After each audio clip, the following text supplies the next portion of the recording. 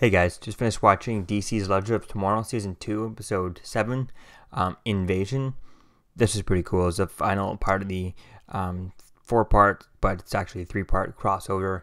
And it was pretty cool seeing all the characters together and everyone interacting. It was kind of interesting that, and at the beginning, Theo wasn't in this because she did say she got back into the costume in order to fight aliens, and she didn't get to fight any aliens. I mean, she was on the ship and was there to see the aliens on the ship in the Arrow episode. But it's kind of funny that she didn't see that. So I was kind of feeling like, if we see her in the next episode of Arrow going like, dude, you benched me for when the actual fighting of the aliens went down? Come on, I think she'd be disappointed about that. And so would all the other guys, all of the Oliver's team, Mr. Terrific, Wild Dog, Ragman, and all them would be kind of disappointed not being in this episode. But otherwise, it was pretty cool seeing these characters in here because it was pretty cool seeing all these characters, all these legend characters, and the Flash and all this stuff. And Supergirl, it was pretty awesome with that. It was cool seeing at the end, seeing Cisco give Supergirl, a key to kind of jump between worlds and stuff like that super easily. But the thing is, I like that idea that she can come over anytime she wants, but it doesn't make it easy. Like, the whole point of making everything in this same universe, same world, same crossing over is it's cool when Diggle can go over to the Flash, and Flash can go, and Cisco can go over to to Arrow, and they have all these episodes like that. I mean, there were the episode back in during season 2, I think, where Cisco and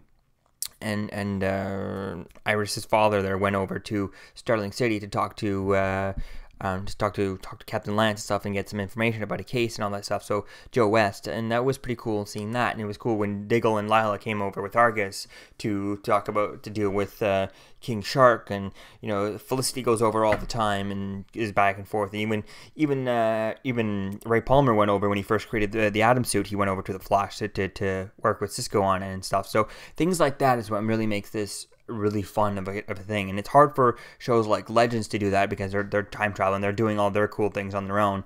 That I understand. But Supergirl, them staying in one spot, it just would be so cool if this was just another city on the same Earth as Flash and Arrow, so that Wynn can just go over and check things out. Someone from the DEO could just go over and check it out. Alex could go over looking for a case, dealing with stuff, and interacting with the metahumans on help Barry out or help Oliver out for an episode.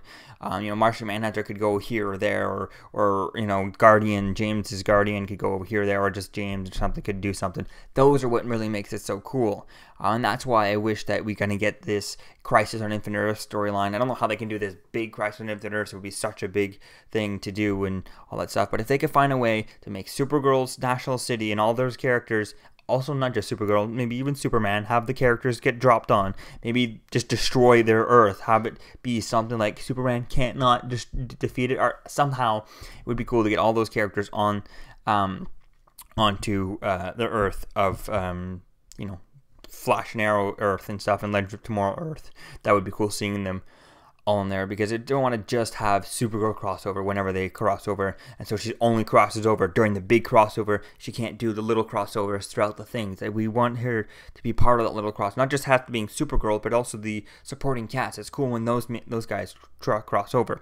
But getting back to this episode of Legends was pretty cool. It was cool seeing everyone get in. We finally got that one reference between on Ray's like, oh, she looks like my cousin. Where it was funny, it was surprising that Ray said it and not Supergirl. But I guess because I think Brandon Routh and the guy they got to play Superman there don't look alike. But I think if she had said he looks like Jor-El, his father, or something like that, Superman's father, that would have been cool.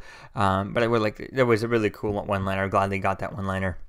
I would like something a little bit more of a bigger one-liner than that, but I was kind of glad that they had it. And it was just cool seeing the Hall of Justice again throughout this, and everyone interacting and fighting. And it was cool seeing Barry do the kind of slow-mo Quicksilver thing from Days of Future Past and stuff, where he's kind of moving the bullets. Although we only got it for like one bullet and 2 things he did throughout that. And I understand what those things is, I think if I'm not mistaken, when they do it for Quicksilver, he spends so much time on set, more by far almost twice as much time as everyone else did in Days of Future Past, just to do those slow-mo scenes. So they are very difficult to do, having him move things super fast in slow motion. Those scenes take, like 4 times the length of the entire movie. So doing that on a TV show is probably difficult, but it was cool seeing Barry do it.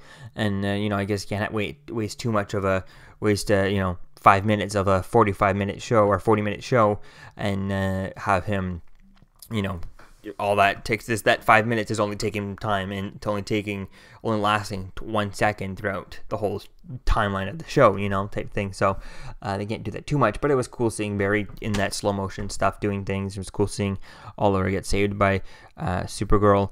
Although that save was kind of like, it was cool seeing that doing to make the point and stuff, that Oliver can trust her and stuff. But there's no way he felt he looked like he was in danger and like that. I mean, he's fallen from that before, and used the arrow thing to swing around and stuff like that. So definitely it was cool seeing the things that went on with this, and definitely can't wait to see what happens in next year's crossover. Hopefully next year can probably be some sort of Crisis on Infinite Earth type thing. Maybe a smaller version of that or something like that. Some sort of whatever they can do for Crisis on Infinite Earths to get the Supergirl cast, all of them in the same Earth as this, so they can cross over without having to jump through portals and stuff like that. Because we want all those character interactions, and not just once and the big things. It's the little ones throughout the seasons that really make this so much fun to be watching, and it makes it so that when this character goes over and he explains what's going on there, it really makes it all part of one, and it makes it so much more worthwhile to watch all of the shows at once. Right now you could be watching Flash, Arrow, and Legends, and Supergirl popped up, and if you're not watching Supergirl, there's no reason to go to watch if you're watching all those 3 other shows, no reason to watch Supergirl. There's no pieces that are missing or anything like that. But if you're watching, same thing with Supergirl. If you're watching just Supergirl, there's no reason to watch, Flash, Arrow, and all that stuff. And you even saw, beyond the trailers, she reviewed it, and she's like, yeah, I don't feel like I need to watch the crossover, so she's not going to watch the crossover. So that's the one thing that I would kind of like to change with it for the next crossover, is making it more of a full-on crossover. When you say part 4, make part 1 actually be part of it, and not just a teaser for the crossover, not just a build-up to the crossover. And I'd like to see, like I said, little crossovers with one character's going over here and there, moving around, possible with Supergirl, because right now, Winn and all the other, and Alex and Martian Manhunter and Superman and Cyborg Superman, all these characters can't really go over and cross over, because only Supergirl has the key. So I don't want it to only be during the big crossover event when we see that. We want to be able to see the little ones that happen throughout the whole time. So let me know what you think, guys, about this episode in the comments below. What do you think about the whole crossover, and did you like it? I really liked the crossover. I just definitely can't wait for them to do the kind of Crisis on Infinite Earths style storyline to get everyone in the same world, and see that possibility. So let me know what you think, guys, in the comments below, and I'll see you guys in the next video. Peace.